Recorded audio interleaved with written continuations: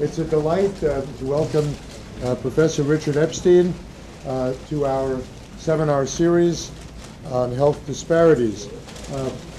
Richard, as many of you know, is the James Parker Hall Distinguished Service Professor Emeritus at our law school, and currently is the Lawrence Tisch Professor of Law at the NYU Law School.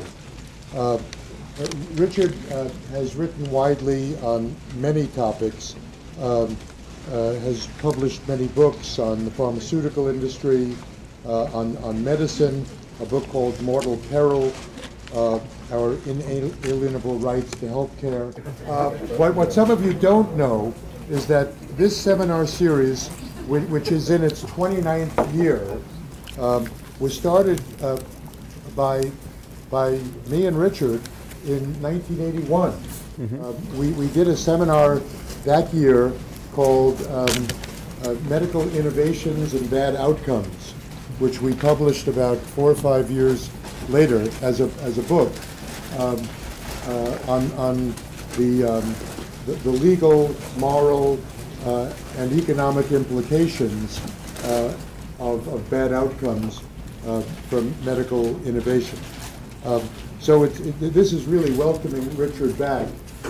He's been a regular participant in these seminars over the years for many of the 28 years of our series. So it's a delight to welcome him back, my friend Richard. Thank you. I saw a few quizzical eyes. First of all, a few quizzical eyes going up, and if the eyebrows have been raised, I hope to keep them there for the rest of the afternoon. But first of all, I want to thank you all for coming. This is a huge turnout, and what it shows me is whenever I come back to Chicago, something which I've always known but now come to increasingly treasure, is the enormous internal cohesion that the University of Chicago has as a university, that at the time of lunch you could get this kind of a gathering together. And I see there are a lot of familiar faces here, but there are many more unfamiliar faces here. It's the food, it's not you. No, it's Bill Meadow. He's always this way. It was that way in 1981. He will remain that way so long as we go together. But I'm going to put a ban on his speech until I'm finished by ukase. The topic that I've chosen today is not one that most of you would find particularly appealing. I have spent most of my time working in a variety of social systems, of which medicine is only one. But I've also spent a lot of time trying to talk about the relationship between growth on the one hand and equality on the other hand in all sorts of areas. And the case that one is making with respect to disparities in medical care should not be understood as a discrete argument that it ought to be applied in that area and ought to be ignored everywhere else. Rather, the way in which this particular argument goes is precisely the opposite. What we do is we have a kind of an implicit understanding that some greater degree of disparity is tolerated with respect to income, wealth, and fortune than is with respect to health care. And what one wants to do, I think, is to try to get a kind of a unified theory which explains why it is, A, that you need disparities, and B, to the point that you're uneasy about them, which is a peculiar issue of health care, why it is the case, and then try to figure out what the mechanisms are that will allow you to deal with that particular problem. And so in order to do that, I think what one has to do is to sort of figure out the tension that one has between two great values. One of those has to do with the question of general equality by, in this case, I mean not only of opportunity, but also with respect to outcomes, which in fact is a deeply held value in many places throughout the society, and one which, perhaps a little bit surprising to you, I actually share, at least in limited dosages. So I don't want to sort of simply say that half of this debate is irrelevant. But on the other hand, there's another element with respect to this debate, which is captured by the title of that 1981 talk, which is the issue of how it is in a system in which you care about equality, you manage to promote a system of innovation as well. And the question then is, why is it that you care about these two things, and how do you reconcile it? The cheap way to try to win a debate is to always argue that the greatest concern of your opponent, in this case, those people who are against health care, they simply don't understand the world of right, and they are plumping for a value which has no particular relevance, and therefore ought to be disregarded. It seems to me that anybody who wants to make that particular case is making a very grievous mistake, that the reason the debate is hard is not because matters of equality don't matter, but because they do matter, and you have to figure out how to reconcile those with matters of innovation and growth, which also matter, when you know to some extent that the two forces are going to start to move in the opposite direction. So like most complicated social questions, you start off looking for formulaic answers of a deductive nature, and by the time you get yourself pretty much into the discourse, what happens is you realize that there are two key questions. One is what sort of trade-offs you want to make between the two values that you have, and then what sort of institutional arrangements you wish to put in place in order to secure the balance for which you are favored. Now let me start therefore with equality and explain to you why I think that it turns out to have an important kind of attraction with respect to most people. And this, in effect, is an economic explanation which I think has a moral substrate associated with it, so I don't want to go on one or the other situation, is that when you're trying to talk about the various measures of social welfare, there are two that you can put forward that are commonly conflated, but which are analytically distinct. One of those is simply a question of trying to figure out how it is that you maximize the total amount of wealth in any kind of society, without regard to who has it, where you define wealth as simply the way in which various kinds of marketable commodities trade and the kind of prices they have. And nobody who looks at this would say, aha, when you're talking about wealth, you're talking about something that is truly irrelevant, because as we all know, unless you have a sufficiently large wealth base, you cannot engage in an intelligent program of equality. That is, you will simply not have enough to do the sorts of things that you would like to do. So everybody who wants to get equality on a higher plane has to worry about the wealth side. But there's also something else which is at stake, which is utility, which is essentially the levels of subjective satisfactions that individuals have, whether or not they start to trade in markets. And what I think most people tend to realize is that as an ideal measure of social welfare, utility actually trumps wealth. One is instrumental, and the other turns out to sort of be much deeper. And that the central challenge of welfare theory, not in the form of the Obama-type transfer mechanism, but social welfare theory as a branch of economics, is how it is that you manage to deal with utilities by different individuals when in fact they are all more or less subjective. And the general tests that are used fall under the name of tests having to do with Pareto optimality and Pareto superiority. These are not terms which are household words with respect to most people in the medical profession, but I think it's important that you understand what they mean so that you'll understand where I'm coming from as an explanation of the tensions that are going on. And so when you start to talk about a Pareto system, what you're trying to do is to maximize the system by comparing the outcomes in two systems. And if you can say about one of these systems that one person is left better off than he was in the other system, and nobody is left worse off in that second system, you would prefer the second system to the first system.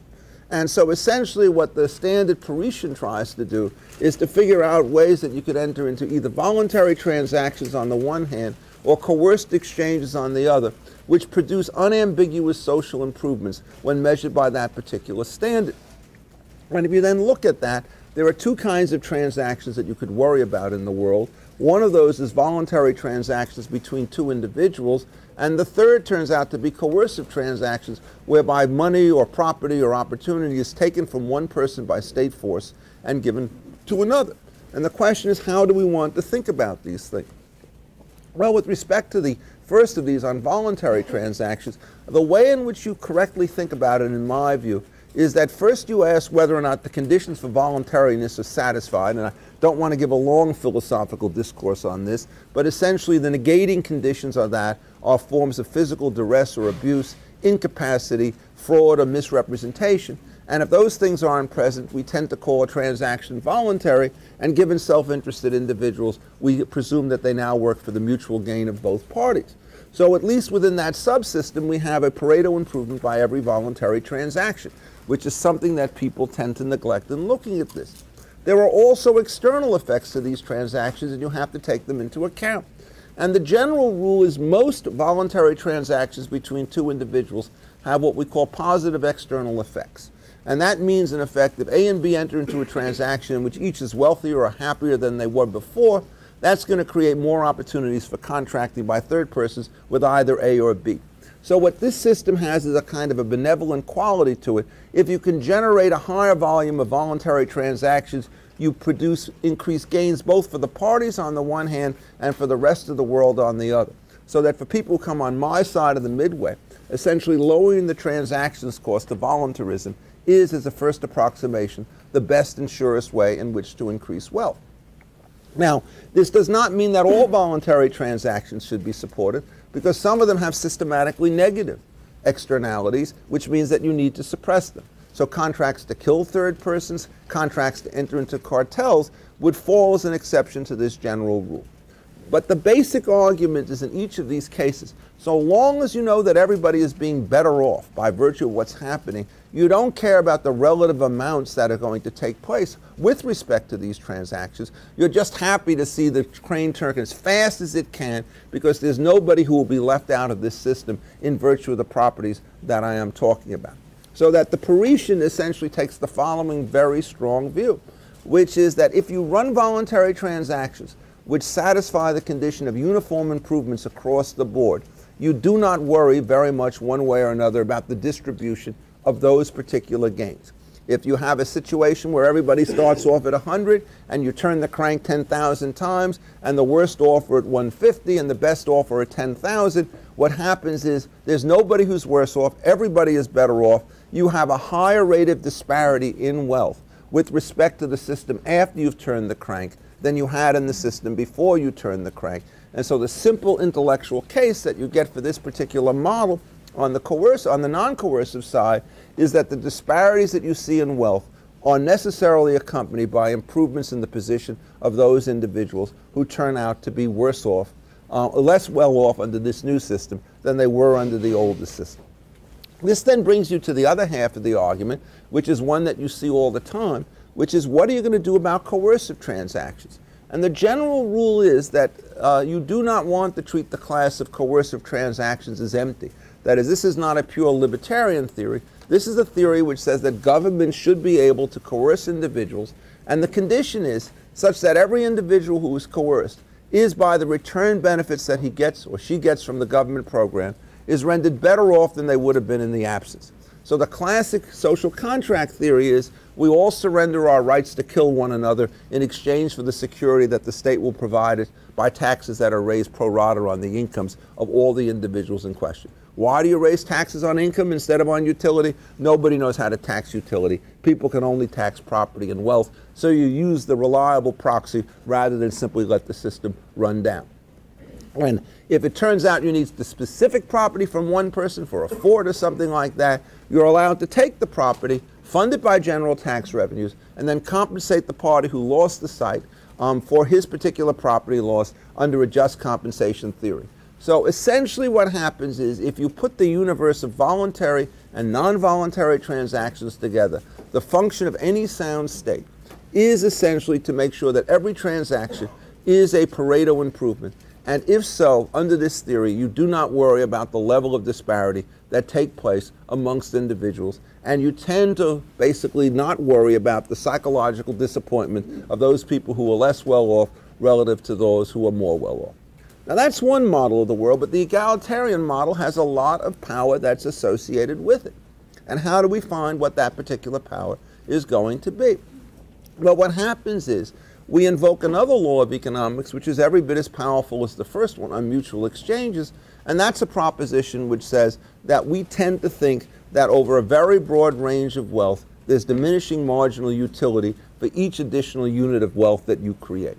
So that what happens is the egalitarian case consciously exploits the difference between wealth and utility and indicates that they can find a way such that if you transfer the wealth to one person to another without requiring any compensation at all, what will happen under all of these circumstances is that the total level of utility subjectively measured will be increased, notwithstanding the fact that the total amount of wealth that you have in society will necessarily be reduced, if only by the transactions cost of putting these deals together and by the political cost that it takes to figure out just how much is going to be transferred into whom. And if you think those are small costs, then you just have to look at the fighting over something like Medicare, Medicaid, Obamacare, and so forth, all of which contain very large implicit transfer programs as part and parcel of the overall system. But the condition for which the egalitarian is willing to live with is that if we can find some measure of subjective utility, which means that the smaller pie in better distribution yields a higher sense of utility, he is willing to allow that to happen, whereas the Parisian turns out not to be willing to do so. So the question is, which of these two versions of the world turn out to be right? And the answer is neither is completely correct. But let me see if I could explain what the political situation is and why it is that in the end you want to put more of your weight on the first of these things, the classical liberal model, than you do on the second of these things, which is the redistribution model. Well, the first thing that one has to do about this is that if in fact you start to push the crank very fast and can get yourself even modest changes in overall levels of productivity, if you accumulate these over time, what happens is the aggregates are much larger than you might have otherwise thought in terms of the difference between this strategy and the alternative one. So, for example, if any of you have a pocket calculator, you could do the calculation that I will just discuss and assume that you could run two societies, one which is heavily committed to some form of egalitarian redress, as this current administration turns to be, and then assume that it's going to drive the growth rate down by 1%, a relatively modest number. You cannot assume, in my view, the sort of Pollyannish view that we are smart enough that if we wave our hands in presidential style over the pot, we can have higher growth rates and higher levels of redistribution at the same time. There's a trade-off there. You're kidding yourself if you think you could do it the other way. So what happens is run this for 20 years and then take 1.03 to the 20th and then take 1.04 to the 20th and see what the numbers start to look like at the end of the day. And you will discover that all of a sudden total wealth is probably, different by a factor of 2 on these very small rates of growth. Once you do that, you can assume if you're running these systems that there's always going to be something for everybody because the voluntarist system never excludes everybody and coercion is never allowed to make anybody worse off. What you do is you have people whose worse off conditions, they get some wealth, and ironically the wealth that they get, of course in utility terms, given that they're relatively poor, is very, very high. So you run this system and you say, what's there not to like about this particular system? And in the long run, the answer is nothing. You have to be able to do this. This does not mean you have no infrastructure. It doesn't mean you don't have courts. It doesn't mean you don't have a defense and so forth. But you do this as essentially a way of trying to avoid the poverty problem by making sure that there's nobody who lives in a state of dire need.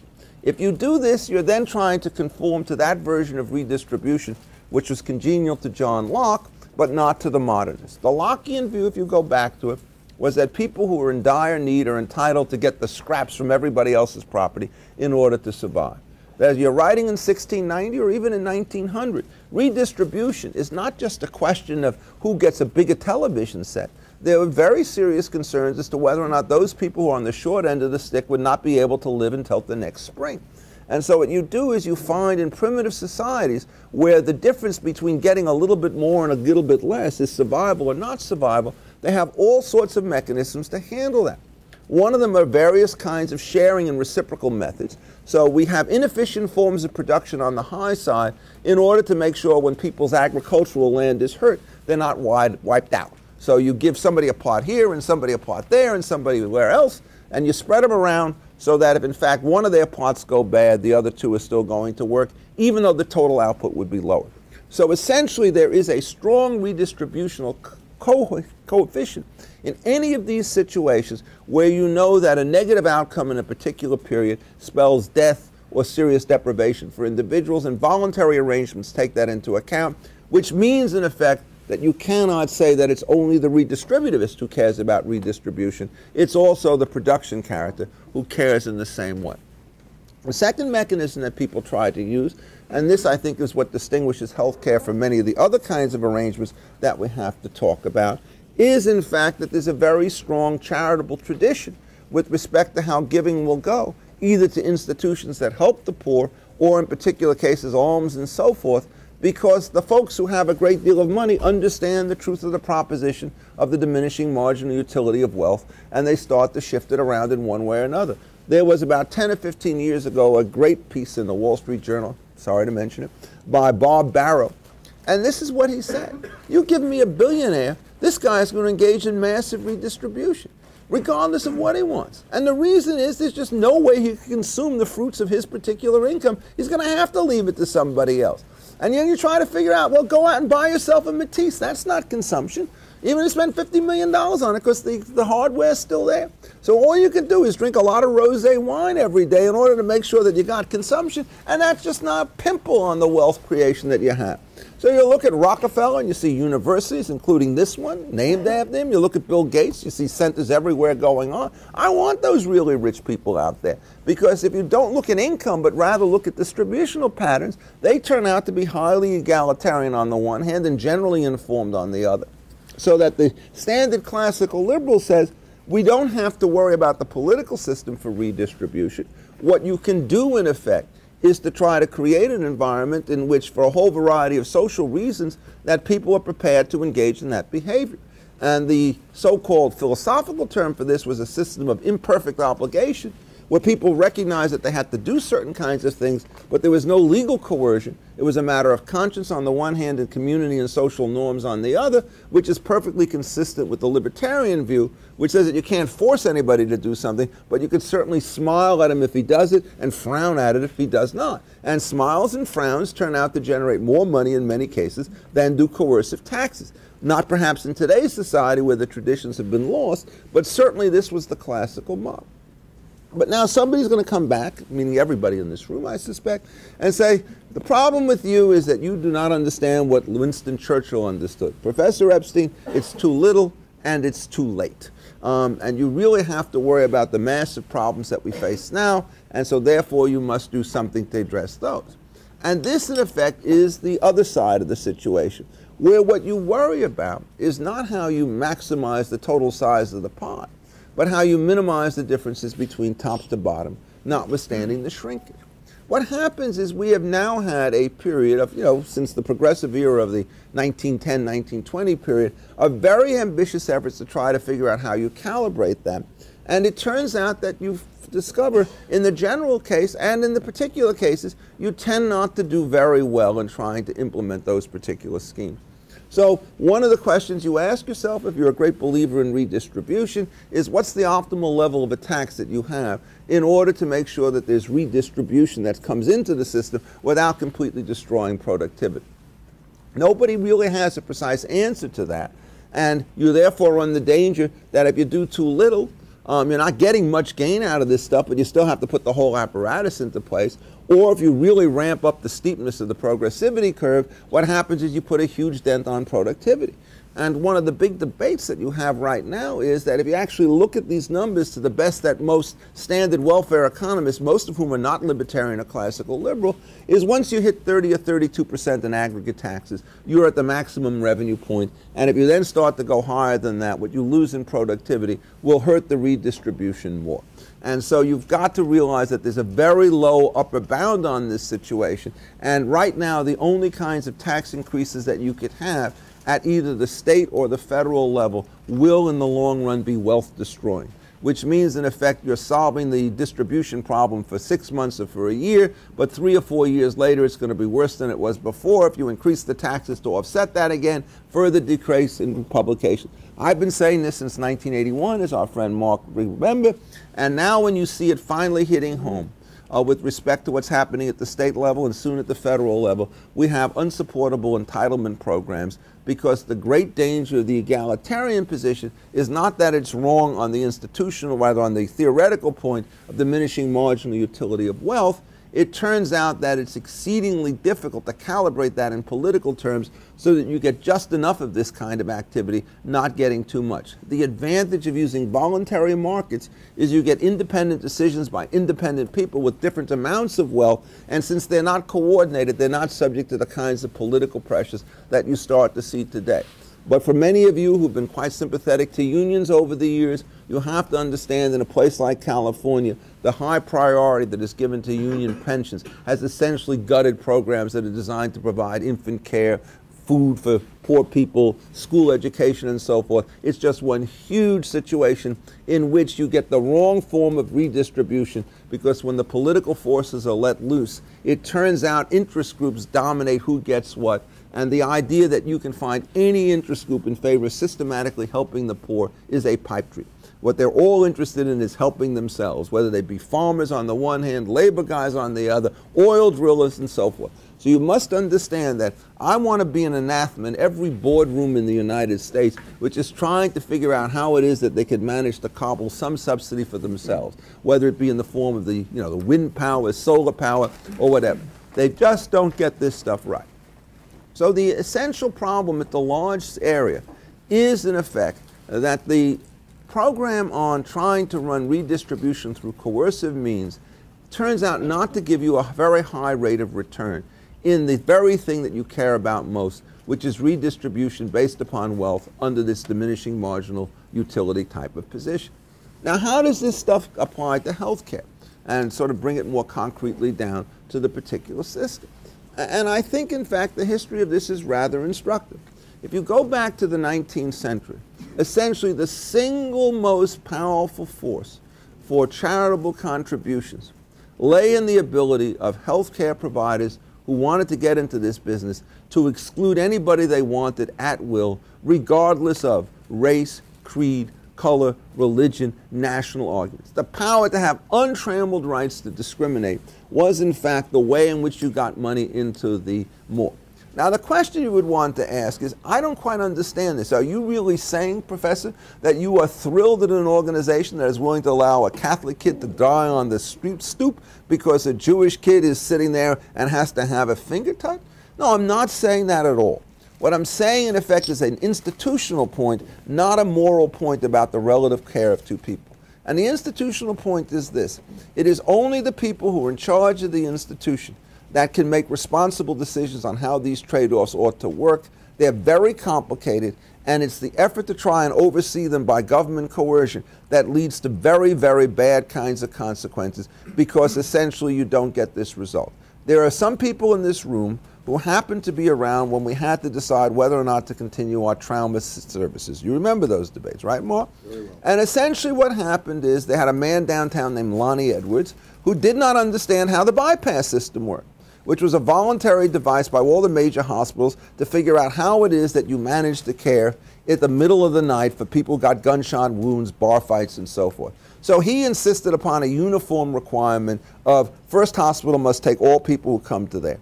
And what happened is Arthur Rubinstein, who is certainly no, shall we say, deep conservative, eventually acquiesced in shutting down our contribution in this service because the price just turned out to be too high relative to other resources that we had. It's just a classic illustration of what happens is private institutions know how to create limits on benevolence. People do not go into medicine. People do not give charitable contributions in order to be mean and nasty to people of different races or different creeds.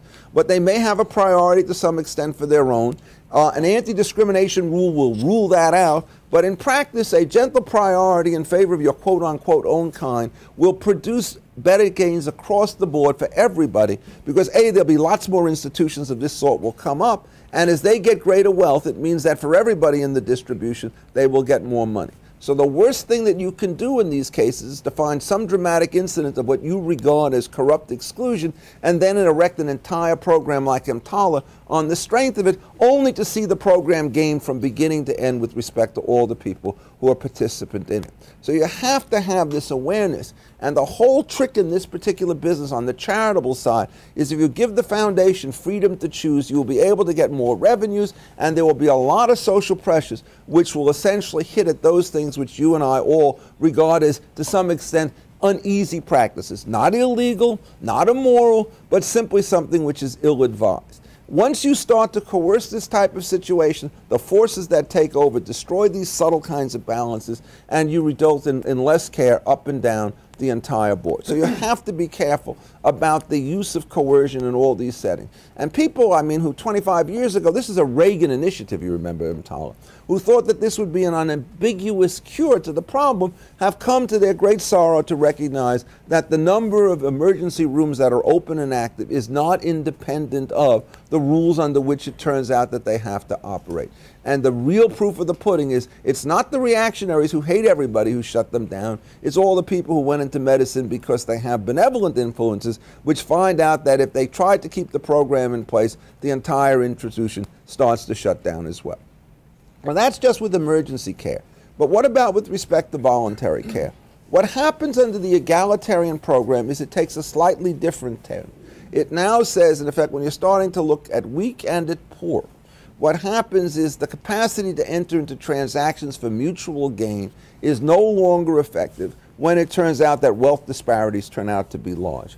The most famous sentence in this regard in the legal literature is another one of these woebegone and misguided statements by Oliver Wendell Holmes. And he was always wrong on a lot of these, not always, often wrong on these issues. He says, in effect, that freedom of contract depends upon an equality of wealth which allows these transactions to take place. Nothing is a bigger mistake.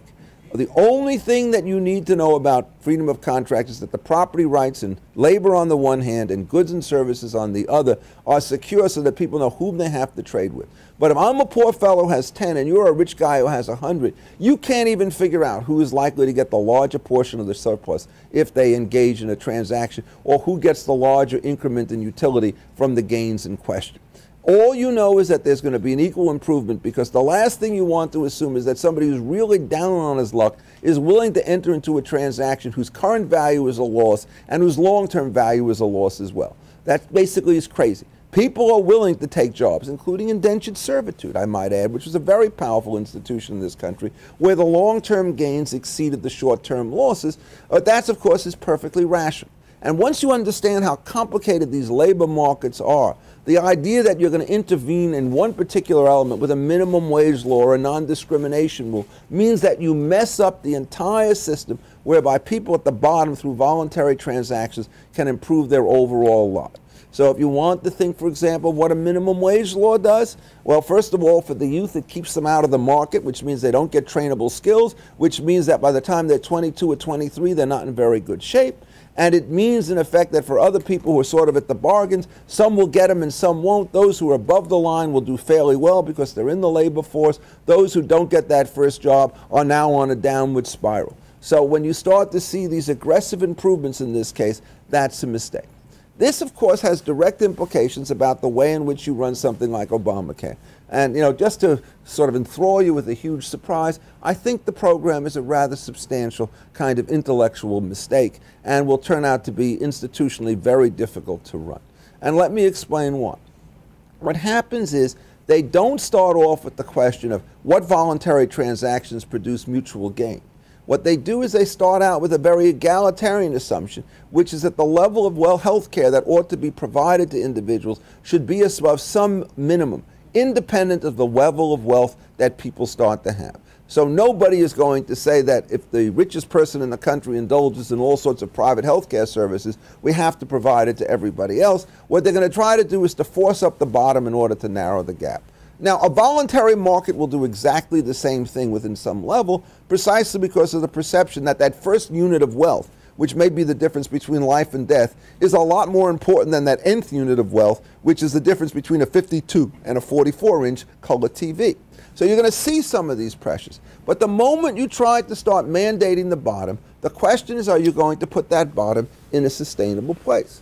What I suggest that you all do is to take a look at the various Obamacare programs, which are designed to guarantee the minimum standards that have to be satisfied by anybody who wishes to acquire health care insurance through the so-called voluntary exchanges that are going to be put into place. And what you see there is essentially the quintessential wish list. What happens is you kind of think of everything that you'd like to have. You don't worry about the budget constraints. You're going to give some kind of public subsidy.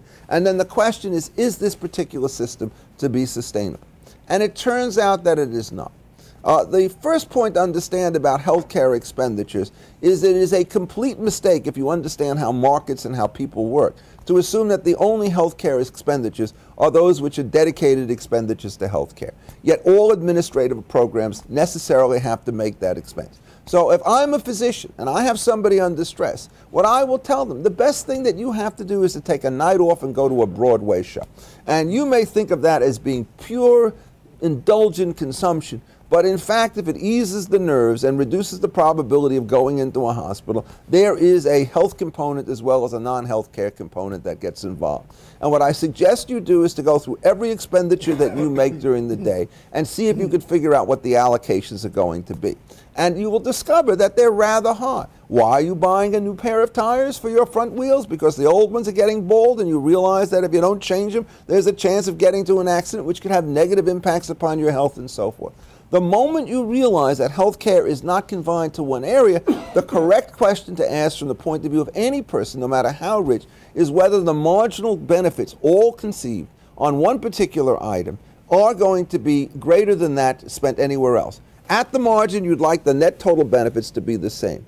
The moment you sequestrate healthcare in some narrow defense, what you're doing in effect is saying all this soft stuff that I'm talking about doesn't matter because we can't measure it, even though individuals can measure it, and we're going to commit a disproportionate amount of wealth to this particular program. The prediction that you will make is that the average level of health care in the United States will go down by virtue of the increased mandates with respect to the kind of health that you have. That's been the experience we've seen with individual mandates, all of which are misguided. All of you start to think, oh, you're just now requiring this, well, they'll just keep the program. In some cases, they'll keep the program when they don't want the benefit because the gains from other parts of it are high enough, but in other cases, they'll drop the whole thing. So this great system that we have now has created this problem because we've reduced by about 10% the number of people on employer health care plans precisely because we juice up the mandates to the point where it's no longer sensible for a firm to offer this kind of benefit. And it's not a mistake that the President of the United States, uninformed as he is on all these matters,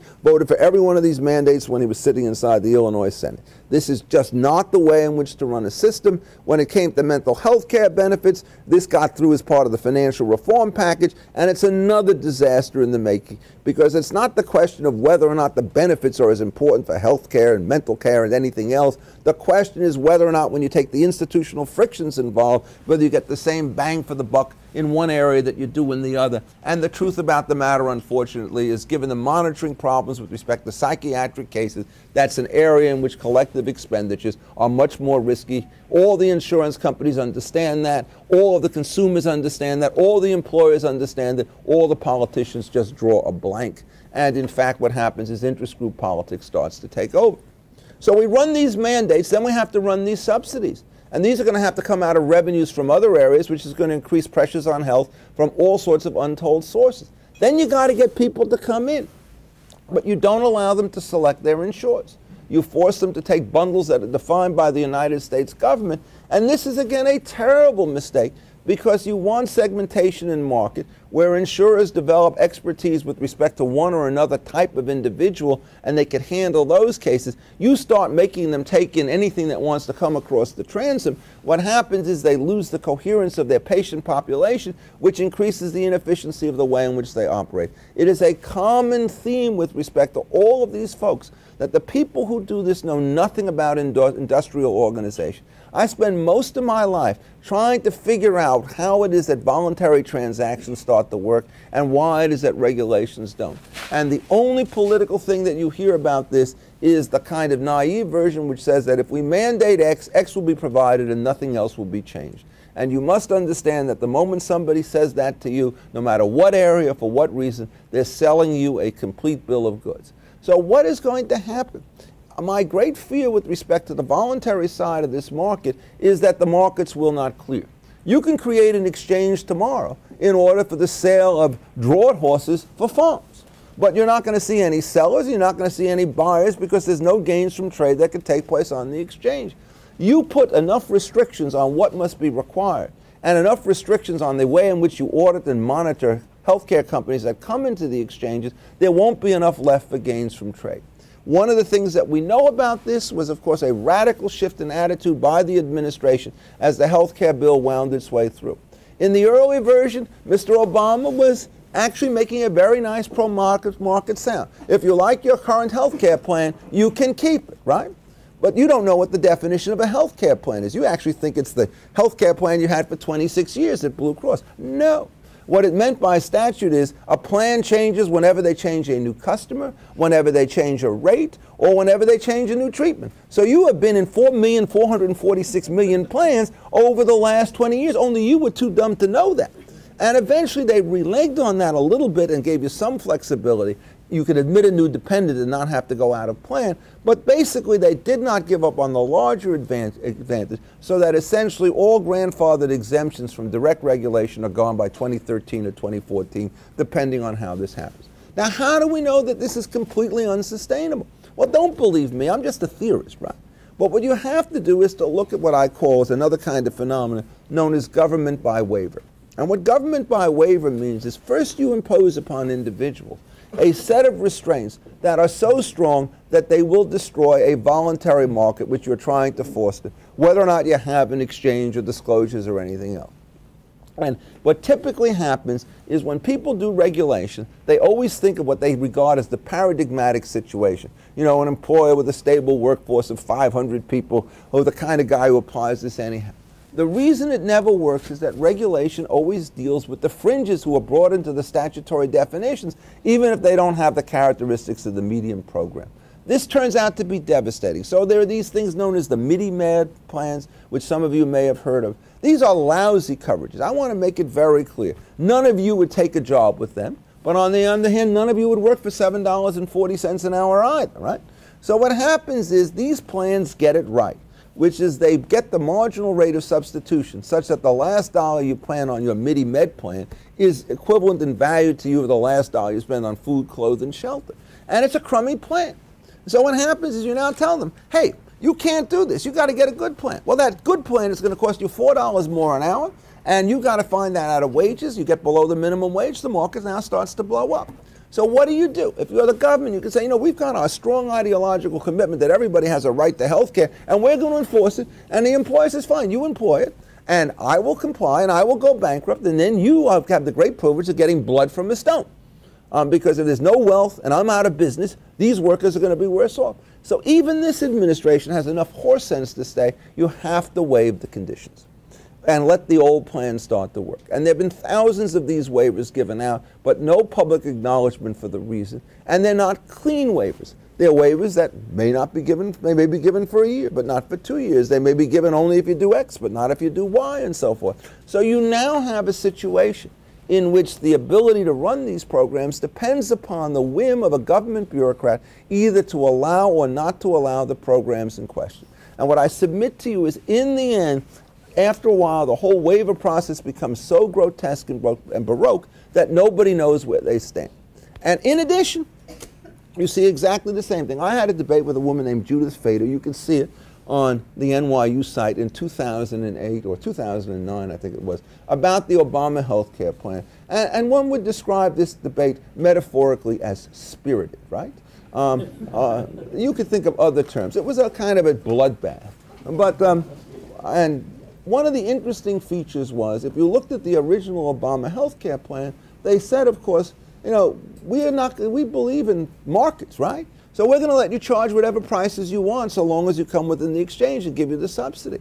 And I said, I don't know what that plan says, and frankly, I don't much care. It's a price control system. It's going to have to be, because the moment you start to give a subsidy, either you place some limitations on the price that you pay, or the whole thing will blow up. So now what we do is we don't see any explicit price controls in there, but there are two sorts of things working, and I'll talk about this for a second and then wind up for questions, okay? One of them is the single most important measure on the private side of the plan, which is the so-called medical loss ratio. And this is a number which somebody has dreamed up as the total amount that could be spent on administrative expenses undefined, right? And they set it at 15% for large plans, 20% for medium plans, and 25% for individuals, all of which are below current market levels as administrative expenses are currently defined. Their view is there's some monopoly profit out there and they're going to squeeze it out by this device. But they don't know what a monopoly profit is. If their life depended upon it, I could assure you not a single person who drafted the bill is even minimally competent in antitrust or regulated industries in terms of the way these things start to go. So you're going to force these people essentially to do this, and they can't make it work. That's what drives the waivers. The second thing they do is there are reimbursement standards. They're very complicated. First, they're set by the state, and then the state recommends something to the federal government, which recommends something back to the state sets a rate, the federal government then approves it does. So you have 7,000 healthcare plans essentially having to go through a fourfold rate review process before they could put anything into effect, where in effect I can assure you that your ability to challenge this in court is exceedingly limited.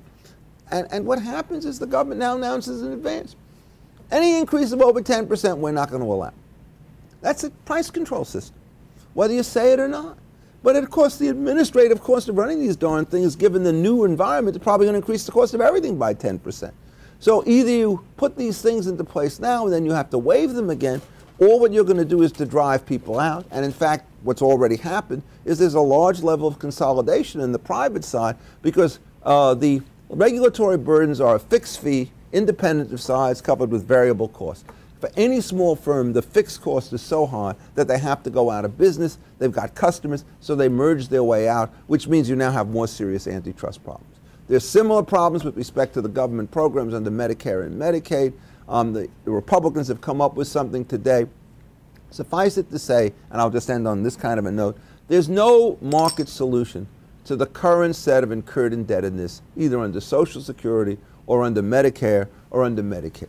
These are social obligations. Markets only tell you how to make voluntary transactions work. They don't tell you how to make historical obligations start to disappear.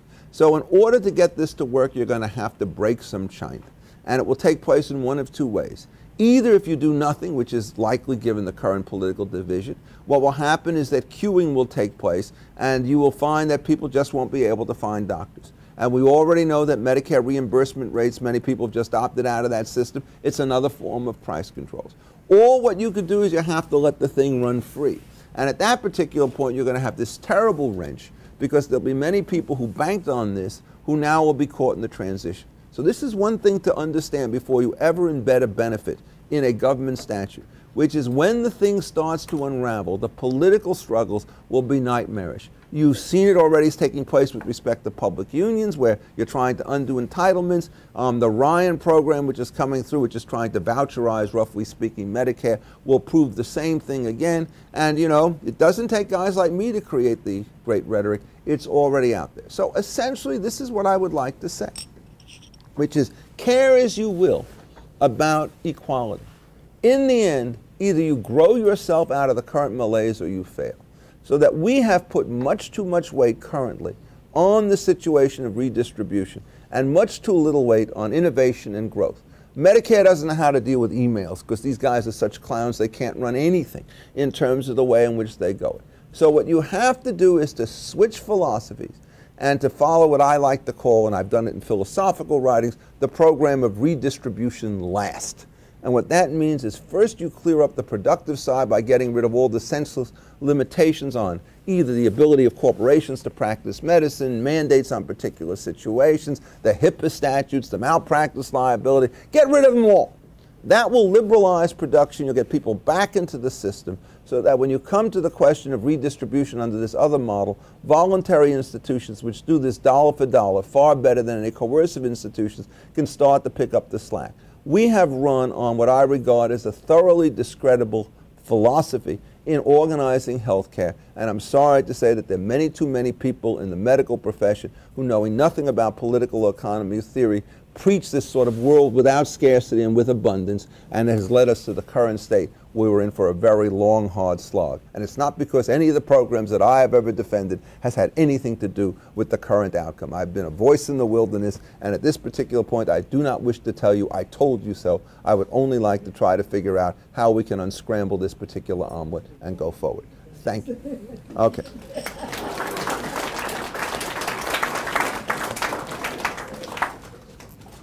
I have a comment.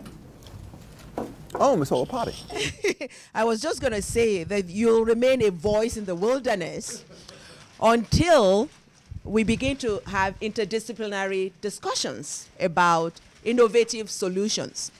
Because you have put up a beautiful argument that a lawyer will put up based on political economy. But the reality is that you're dealing with human beings, and physicians, the way they are trained in this country, have been trained in a medical model, which is you're sick, you come to the doctor, and we have a transaction, right? No, so, it's worse than that. Okay.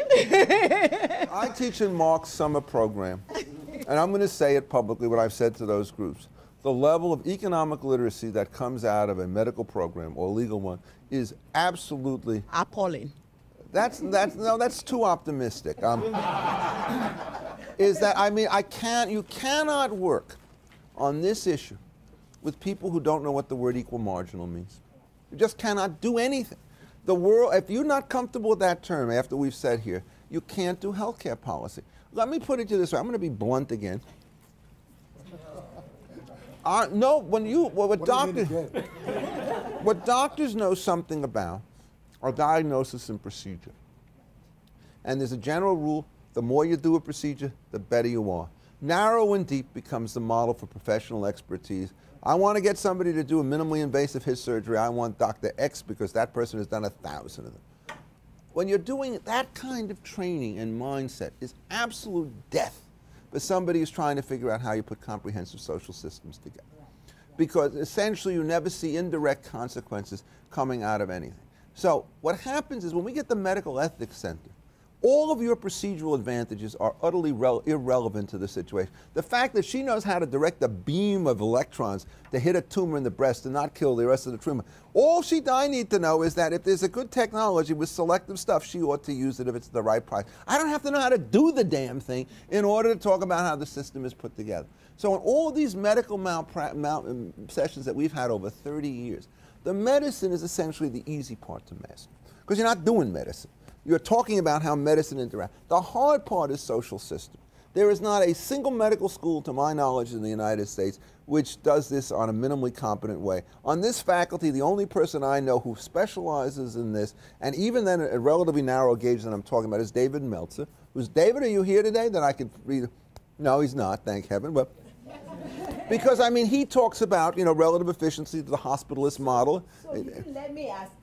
Go ahead. Oh, Patty, you may ask your question. Right, because we all kept quiet as you did that. But in fact, everyone everywhere else in the world has come to the conclusion that you have to train physicians to be team leaders, to have interdisciplinary approach to medicine. And the way I learned it was when I went to medical school, it was preventive and social medicine. It was not a medical model. There is a new approach, which is a systems approach that you are advocating, that we all have to think about. When I came to this country, I went to Cook County Hospital, and you may think that I was going to disagree with you, but I actually agreed with you because I could not understand how a medical system could be organized where everyone had to come to see me at Cook County Hospital.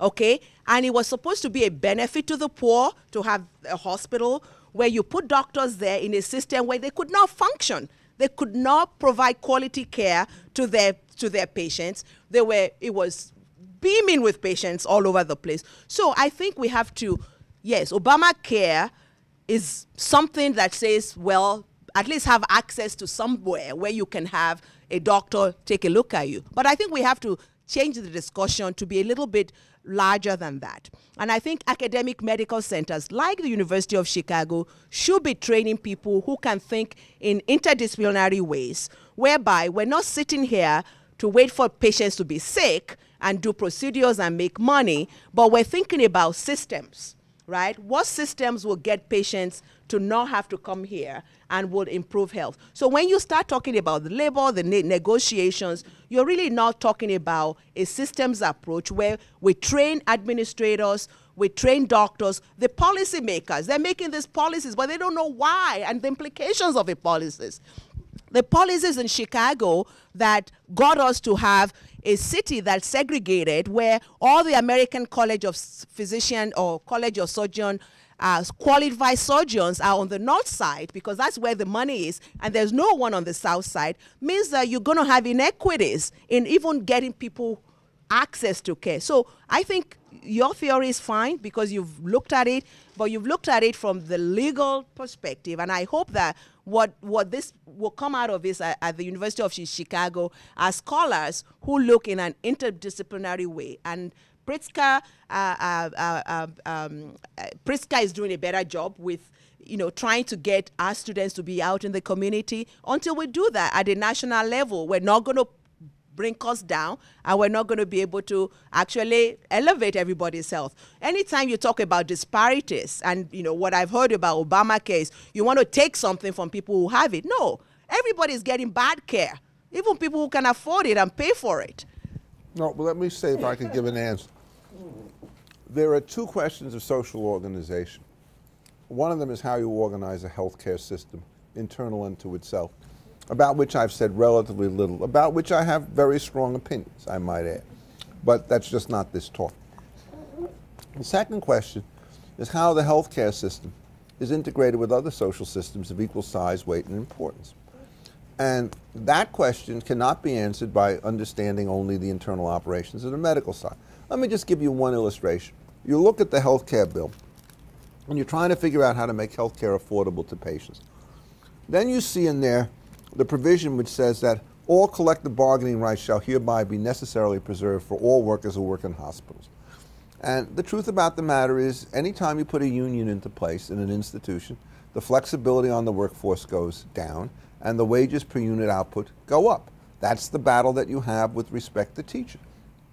How can you think that this is a system is going to work when in fact you take one of the major impediments to reorganization and embed it in the basic fundamental statutes?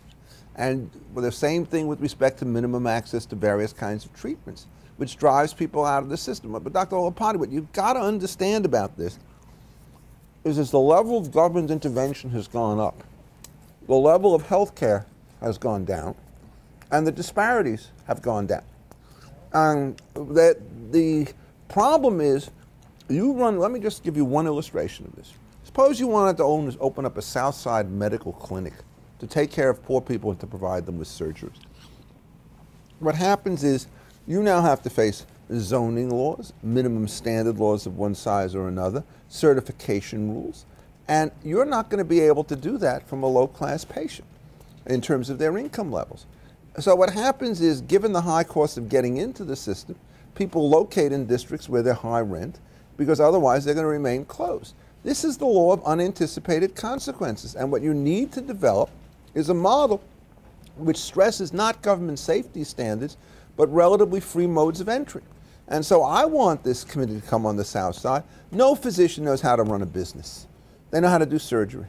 The guys who know how to run a business are Walmarts and Walgreens and God and CVS. And you want them to be able to come in, but the prohibitions on corporate health care essentially is going to block that form of innovation. So I'm going to again say something more globally than you, which I think supports what you want, which is that rather than having restricted entry and government subsidies, which is the modern program, you want unrestricted entries and little or no subsidies. The moment you get the point where these costs are low enough, people will start being able to pay for it themselves, and also other individuals who know that the money that they give to an institution will be spent by that institution and not be co-opted by government regulation, you will improve it. So you have to fundamentally reverse the mindset of the last years, and you cannot do it. I'll give you one illustration. You cannot find a single person in Congress who's against mandatory coverage with respect to pre-existing conditions, right? It's a mistake. And there are ways to handle this technically if you understand how long-term insurance contracts work. And so, you sort of look around here, and, I came up with this plan, and this one of the fellows whose name slipped my mind at the business school, John Cochran, about long-term contracting that solves this particular program. We published it before HIPAA came out. No one paid the slightest bit of attention to it. And maybe you docs think that if HIPAA has made you a much more efficient and responsive institution, has lowered your cost, increased your patient privacy, or you could just regard it as a tangle of red tape. I know what you think about that because we agree, right? But we didn't get the guys to get it right. If you got 100% of the United States Congress getting an issue like this wrong, where they can't even understand what the other side to the argument is, you have an educational deficit which runs far beyond your medical schools. I mean, you have a president of the United States who is totally uneducated on any of the things that you're talking about, who's the leader on health care. I mean, I don't mean this as a hyperbole. I mean it as a sense, cannot sit down and give you a systematic account of how the system works, and he's joined by leaders on both sides of the political aisle because they start from a progressive worldview which essentially turns out to be unsustainable. That's why I started at the beginning. What you thought about, whatever it was that took place in 1914 and 1932 with labor unions and minimum wages, drives all the way through to modern healthcare stuff. So worldview is what you have to change, and that requires education far beyond the medical system. Anyhow, more questions? There's got to be somebody. Behind you. Oh! Thank you. Kind of a comment about the 10,000 turns of the hand wheel approach is that part of a systemic problem I see in that is that it relies on an intrinsic standard of measuring health and health care, sort of, better blood pressure, better outcomes numbers for this, whereas the way that I see people measure their health care is more extrinsically in relation to the health of the community around them. and that by generating larger disparities across the spectrum, you can generate a much poorer perception of that actual health of the person at the bottom. And it may not be meaningful to say to them that, well, compared to 100 years ago, these numbers look better if your subjective assessment of your health relative to your community is significantly poor. This is one of the biggest and attractive draws of an egalitarian philosophy, is what we call the problem of relative versus absolute preferences. And that's what you're hitting to. And it's a serious problem with a nice sort of kicker at the end. What the theory of absolute preferences says is you look at your endowments measured by material conditions, subjective satisfaction, and you do not feel poorer because somebody is richer than you in all these dimensions, or better because somebody is poorer than you in all these dimensions. So the only thing that you worry about is making yourself better off as an intrinsic individual, and if it makes somebody else even more better off than you, you're happy with it. The theory of relative preferences is exactly what you say.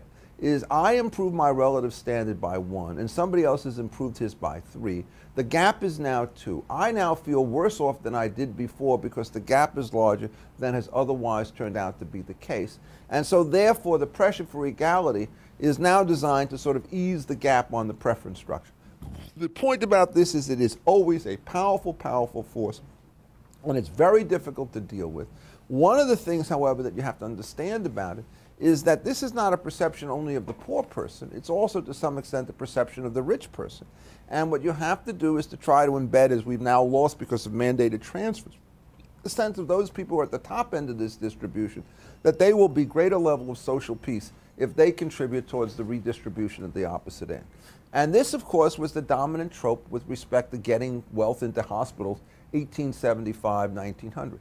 Think of the names of all the great institutions you have, and they got, who was Stanford, right? He wasn't just some pig farmer. This was a robber baron, right? Who is, go back, Sloan Kettering Institute. Do you know who Sloan and Kettering are? And how many people in this room know who they are? It's just wonderful. Well, of course, Alfred, what? I mean, the tobacco. No, that's the Duke family. That's the Duke family. That's the Duke family. Alfred Sloan was the genius who organized General Motors, and Charlie Kettering was the guy who helped them doing this by getting the batteries to work. So what essentially happened is these guys took a bunch of dumpy lines in automobiles, Buick Olds, the early versions of Pontiac, and managed to form a model of industrial organization that lasted from about 1925 to about 1965, 1970, from which they made a bloody fortune, virtually all of which they gave away, including to the Sloan Kettering type center. And what you need to do is you've got to get those sorts of sensibilities up there as opposed to saying, well, there's always a government appropriation that's going to handle that particular kind of problem. So, I mean, you can persuade people. I mean, every bit of charitable activity depends upon the perception that you talked about, right? Is that I am sufficiently well off that it's darn right my time now to do something which will help it, and you try to get these things done. What happened is charitable giving with respect to health care became a much more difficult sale once you had guaranteed payment. Because as Mark, my father was a doctor, and you probably remember those days, it was common practice to give either very low price, non-cash transactions, free health care to people who could not afford it if you were just an ordinary physician. So if you're trying to figure out what the level of transfer payments are, it's not by just looking at dollar payments into hospital, it's free contributions and services, all of which ended with Medicare. And you've got to remember that these hidden costs really matter. And you've got to unleash that force. That's why I say the stuff about relative preference really works, because try and do the following thing. We have to take up a welfare benefit program in order to make sure that Warren Buffett does not suffer the adverse effects of having lost $1 billion in the stock market. So we want each American to give him $15 so he feels better. You're going to look at me like I'm a madman, right? As opposed to helping people who've been injured by categorical catastrophes. It's easiest to get money to somebody who's run over by a tsunami because nobody says, the reason this person got caught in the tsunami was sloth and indifference, so I am now subsidizing bad behavior. That's why people like categorical emergencies, because they're not worried about the moral hazard associated with their operation. Question? I mean, the idea of voluntarism is very interesting. And the idea that prior to Medicare that physicians actually gave a fair amount of charity care, while true, doesn't explain the fact that there were still gigantic health disparities that existed prior to Medicare that have only exacerbated over the last several years. And I don't think it's necessarily due to the fact that now we actually have governmental payment for care that didn't exist before. The idea of having people who run institutions kind of govern what's going to happen for the people who are served by those institutions, and we have to depend on those people to make the right decision, is really kind of difficult. Because if you're a person who needs a trauma center, for instance, and you're not getting one in that community, you're going to want to have a trauma center there, irrespective of the cost that it brings to that institution. Now, if you say that the institution will close after a period of time, there's an immediacy that's involved with that. When I'm the person shot on the Midway, I really want a trauma center next door, as opposed to worrying what's going to happen in the next 10 years. And you would hope that some other system actually comes in to evolve itself to fix those gaps in between.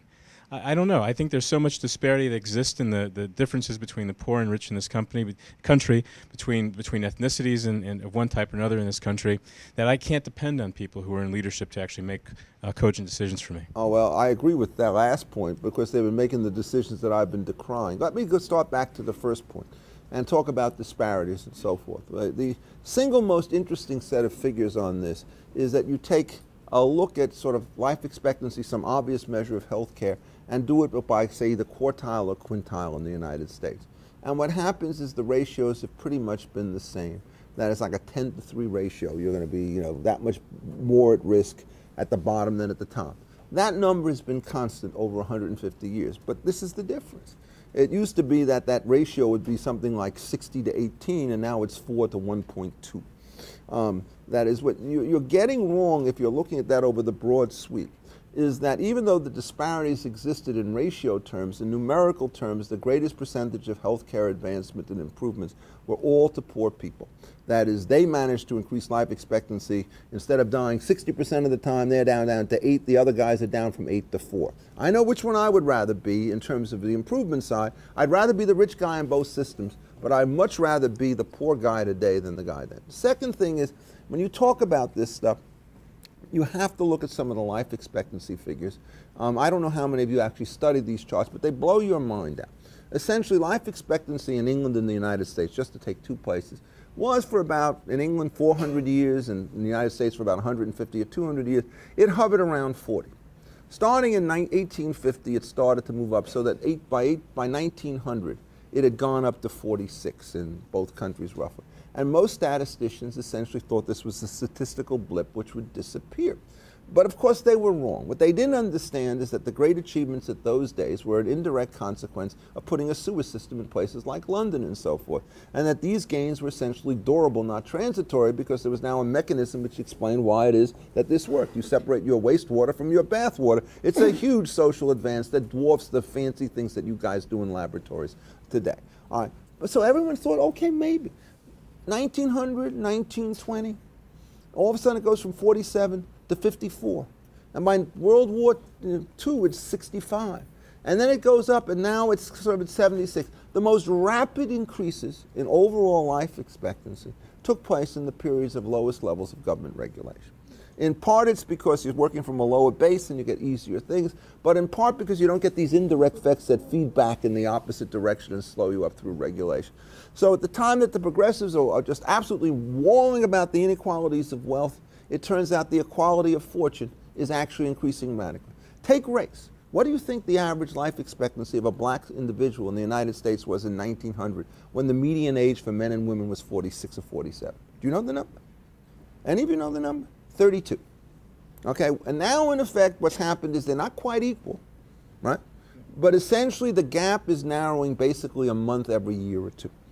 So that by the year 2040 it will be essentially the same, and the only differences will not be because of health care, they will be because of sort of death at teenage by drugs, guns, alcohol, military involvement and stuff like that, mainly on the male population. Now how's that stuff happening?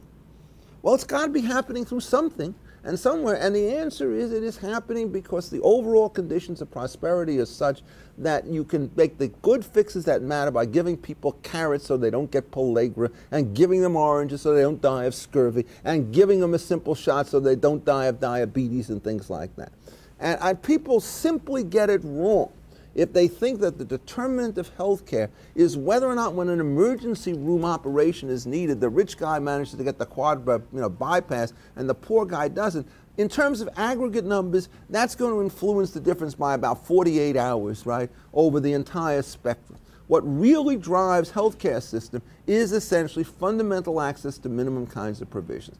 And that's why when you start getting higher unemployment rates because of minimum wages and a lot of work restrictions and a bunch of other stuff, that's where you're really hurting people. It's not with respect to the things that you're talking about. Then you talk about neighborhoods and healthcare clinics. That was Dr. Olapani's point. And what did she say, or what did I say? I said, you look around. There are two things you can do about it, and you're thinking in the wrong universe. You're thinking, how can I get subsidies for my guys to put this thing up next door? I'm thinking, how can I figure out what zoning restriction blocks a voluntary group from going in, what certificate of need restriction blocks them from opening up their door? And I just beg and plead on bended knee that when you give that speech, your first thing is not more subsidies, which messes up every other part of the market, but fewer restrictions. So essentially, I want everyone to say after me, more entry, fewer restrictions, and you will now have in 4 words 70% of what you need to know. Yeah. But it seems to me to require a leap of faith to think that we can stop coercing each other to take care of the poor, and that voluntary contributions to take care of the poor will more than make up for that. No, look, this is not look, I'm not saying you stop everything at the time being. Look, the problem is trying to run a transitional system is extremely hard, and I didn't address that. What I said, in effect, is that you could ease, the last point I made on this was, every time you ease a public restriction and allow entry, this is what's happening. Getting more care at lower price, which means that the unserved population is smaller, and the wealth in the served population is larger, so the net burden on redistribution goes down. I don't think that's a safe. Then the question is, does entry work or does it not work? And I'm willing to draw evidence from anywhere. And if you look at the standard corporatist model, you see exactly what happens when there's no entry. You get yourself a large corporation with a large labor union and a large government regulator and technical stagnation. And the only way that breaks down is somebody figures out how to enter. So in the telecommunications industry, it was MCI in the late 1970s which managed to break the thing. And after a while, the whole system came tumbling down. And maybe you don't know it, but a cell phone call today is rather cheaper than a long-distance call was in 1979. And even this, I mean, you don't have to know about the telecommunications side of it, but the way in which the FCC ran the auctions and the licensing for telecommunication frequencies and so forth is such an abomination that it has probably slowed up the level of improvement by 50% from what it should have been if they had rationalized the allocation of the spectrum. I mean, entry, entry, entry. Any industry you talk about, I could give you an entry story. And the moment you guys sit around here and start thinking about how I can get larger subsidies for medical care by taxing some other segment of the economy, you're no better than the agricultural guys who want to starve an urban population to make sure that the turnip subsidy and the sugar subsidy are up at ground level. You know what the sugar subsidy costs this country in terms of health care? I mean, it's just terrible what you do under these things. And all of you understand that you can control, you personally, all of you know that you can figure out what to do in your own discrete area. You're not prepared to think about how you unravel everybody else's subsidy. I mean, you want to improve health in the United States, the single most important thing you could do in the short run is get rid of the ethanol subsidies for gasoline. And I don't see any one of you guys, how many of you know about ethanol subsidies, right? That's my job, right? And all I want you to do is to have it on faith that those things kill arable farmland, increase the price of food, reduce the level of health in this country, screw up everything in the agricultural markets overseas, and that you want to give Archer Midland Daniels an extra $100 million out of this corrupt program. Be my guest. I regard it as venial and corrupt beyond all possible measure. And who's in favor of it? Well, you get a lot of Republican farm guys like Grass, and then you get the president, and the thing says, well, I'm always in favor of a transitional program to help poor, struggling farmers, right? Transitional programs that start in 1 year and 100 years later, there's still another transition, so we still have the same program. You just have to kill these things root and branch. And that means that you guys have to go out there and say no ethanol for gasoline subsidies on the sign. That's what you have to be doing if you want to improve health care. I don't see it happen. But at least you can't be indifferent to those kinds of issues. Those issues are the ones that make life miserable for ordinary people. And make no mistake about it, the average family income, the median family income, is going down in the United States. And there's a reason it's going down.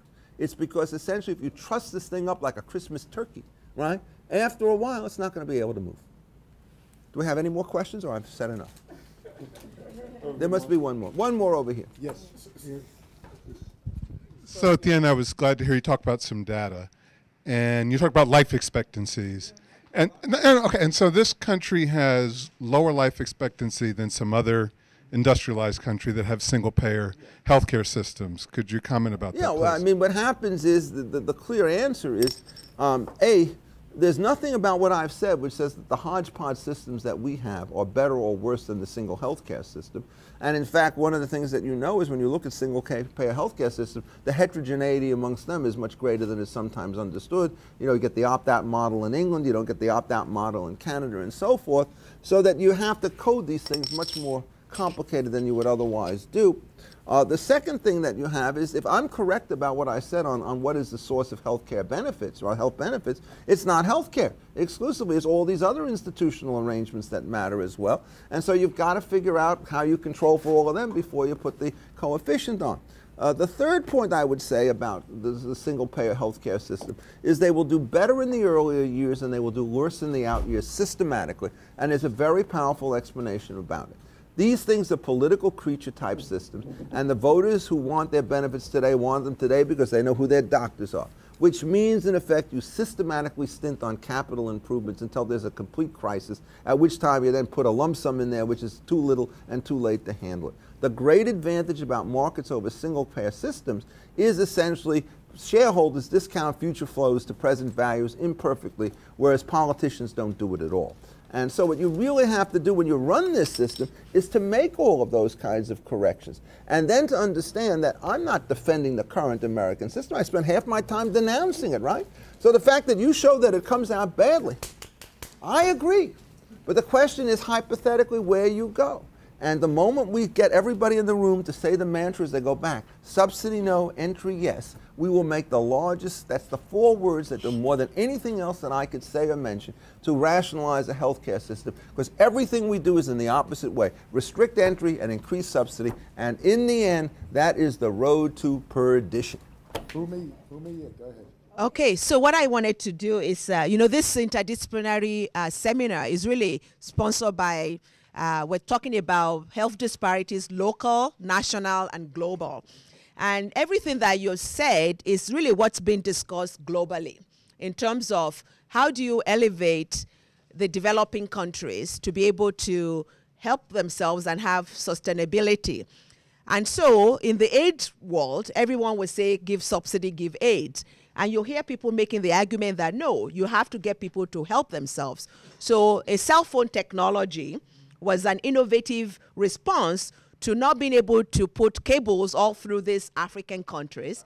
And now the innovation is being adopted globally. Everyone now uses a cell phone. So the question is, you're asking for innovation. And we need, instead of talking about it, like you've been a voice in the wilderness, I think we need to develop interdisciplinary teams to propose solutions. Right? We have the opportunity to do that in a scholarly manner, to say, okay, we've developed a healthcare system, and by the way, most of the advantages to improving, average lifespan is been because there were discoveries that then were immediately disseminated as a public health policy. Okay, can I comment on that in 2 ways? Let me finish, because once you go, so when those, right. So what I'm saying is that somebody has to, in fact, do the discovery, make the innovative proposition, and then figure out a way to disseminate it. And so we have a university that should engage in such scholarship. But then we also have politicians and people who make policy, and we need to be able to convince them about policies that in fact can improve public health. That's the argument you've made. Let me give you my answer. I hate university commissions because they always roll. We don't want a commission. I don't want a commission. I don't want a report. I'm quite happy to say what I think without a superstructure. Let me talk about the innovation point. I wrote a piece about 4 months ago after I went to the museum to understand the path of discovery of Banting and Best with respect to diabetes. I don't know if any of you actually know this history. You get this guy who is essentially fit for a mental ward, this fellow Banting, right? Alfred Banting. And he has a bright idea and a nightmare on how to isolate insulin in 1920. And by the time you got to 1924, 3 years later, This stuff was in widespread use throughout the United States. And the only role that the government played in this, I want you to know, is that when it came to the purification of insulin in the New York labs, the prohibition meant that you couldn't use, what is it, ethylene? Ethane, whatever it is. So they had to try methane or something else, and it didn't work, so they had to apply for the federal government for an exemption from the prohibition rules so they could run the purification process, which took them a while to get. There was not a public dime, and so essentially within 2.5 years, after 3 years, you had widespread commercial distribution. Within another 5 years, the price of this stuff had gone down by about another tenfold and so forth. And what happens today, you try to do that stuff, you'd still be in preliminary discussions with the FDA. They were not willing to let people die. And you know, if you try to figure out how you dose somebody on insulin where you don't know what the protocols are, right? And you don't know what the purity and the strength of this stuff has, you're gonna kill a lot of people. And you know, they probably killed 20 people. And then in the next year, they probably saved 5,000, and every year more thereafter. So, I mean, there's a lesson in this. I mean, I teach the stuff on the FDA. A larger collection of uninformed people on how it is that you structure clinical trials, you cannot find, because they just don't understand systems. So I don't want any commission. I just want to denounce them right now and get somebody to change. And on that note of cooperation with the medical establishment, I'd like to thank you all.